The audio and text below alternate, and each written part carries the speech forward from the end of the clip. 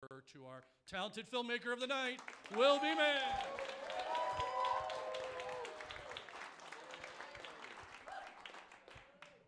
Thanks, Art. Oh, man. Yeah, I got. Don't worry, I read fast. I'm gonna try and get through everything in one piece. I'm sure my friends already have an open bet on if I cry or not. But usually when I talk publicly, I try to do it as brief as I can. But none of you are here for any reason besides me, really. So I'm gonna take my damn time. But first of all, thank you everyone that's here tonight. The fact that this showing has sold out has completely blown my mind. I thought maybe it would be my family and maybe a few other people, but to see a full room is pretty intimidating. But I'm very thankful that you guys have chosen to spend a little bit of your Saturday night here. So I'm really grateful for that, and thank you for the support. This is the first film that I've done myself. I've worked on a few projects in the past. I've worked on a short film. I've worked on a TV series that aired on Amazon Prime and a couple music videos. But this was the first one where I did the directing and the writing, and because of budgetary reasons, I had to do the editing and the color grading and the visual effects and so on. But this was the first one where I sat down and said, all right, I'm going to do this because I've spent my whole life worshiping and loving film. I went to school and got my graduated with a film production degree. My job is running a public access TV station, so I was like, I should probably make my own movie at some point.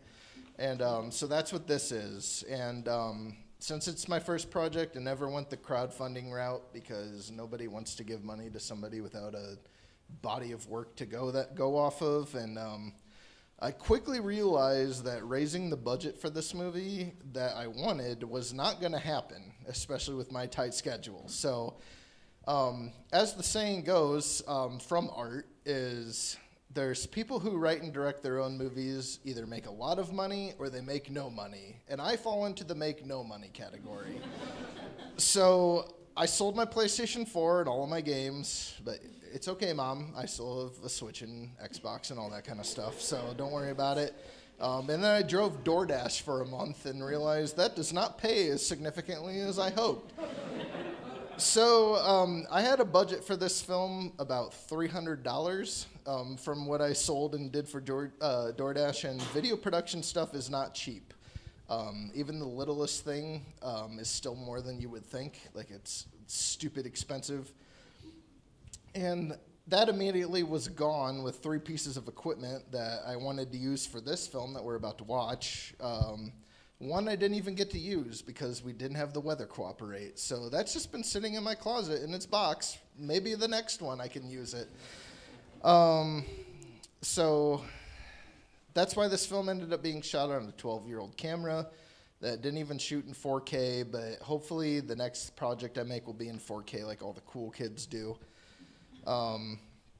But I absolutely could not have finished this film without the hard work and the effort of the very, very small crew that we had for this film. And that starts with Nick that did audio. Sydney's back there and was a production assistant. Elliot was also a production assistant, did all the makeup.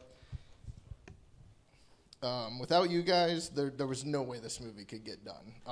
We couldn't have been the smallest team ever because if something could go wrong, it did go wrong, which is fine. I would want that to happen on my first film because it's a learning experience. But, I mean, there was a shoot day where one person was sick and another person suffered an injury, but it wasn't on my set. I promise my sets were safe. But it was just Nick and I for about 10 hours sweating because we filmed in the heat of July, and we never fell behind schedule. We got everything done that we wanted to get done filmed, but there was just no way I could have done it by myself. So there were some pickup shots that I wanted that the rain ended up canceling because as soon as we finished filming, of course, it decided to rain like every possible day that it could. There were some composers that fell through. There were some local restaurants that ended up falling through, so we kind of had to pretty much guerrilla style film what we could with permission. We did end up getting a great partnership out of Snowball's Hawaiian Shaved Ice, located on Maple Crest Road, where you can get your favorite snow cones and hot dogs. So they came in clutch for us, but and we had to speed up our post-production windows because Nick is also married to my sister, who is having a baby in like 2 weeks. And then my wife is also expecting our first child, so we kind of had to like get this thing frickin' done because we were kind of running out of time. And so the editing and the color grading, everything was sped along. But like I said, we never fell behind our schedule and got everything finished. And I just want to, everyone give a round of applause for the people that worked on the movie with me, because I couldn't have finished it without them. I also want to thank my parents and Sam Snyder Realty. He couldn't make it tonight, but they both, the collective group, saved my tail from racking up credit card debt and sponsored the food for all of the shoot days. So not only was it hard work, but every day we filmed, we were at least fed and had stuff to drink the whole time, and that's because they sponsored those. So thank you guys for that. Next, I want to thank the extraordinarily talented cast.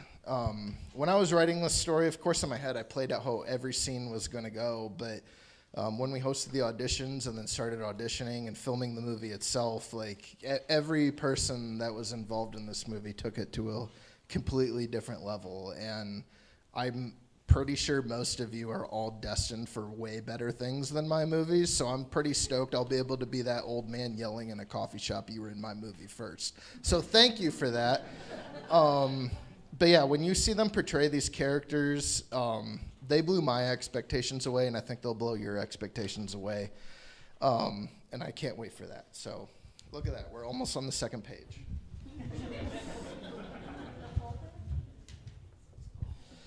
So when I decided I was going to make this movie back in 2022, I actually had started outlining and writing a film that was going to be an adventure film, and it was going to be feature length. And I do plan on going back on that someday because it's fully outlined. I already have the first act written, and it's got a title already called The Eye of Mad Anthony. So maybe look out for that. I might finish it someday. But then I saw The Fabelmans by Steve Spielberg. And for those who don't know, outside of my immediate friends and family, Steven Spielberg and George Lucas are the people I worship more than anything on this earth. 3 of the 5 tattoos I have are dedicated to their movies.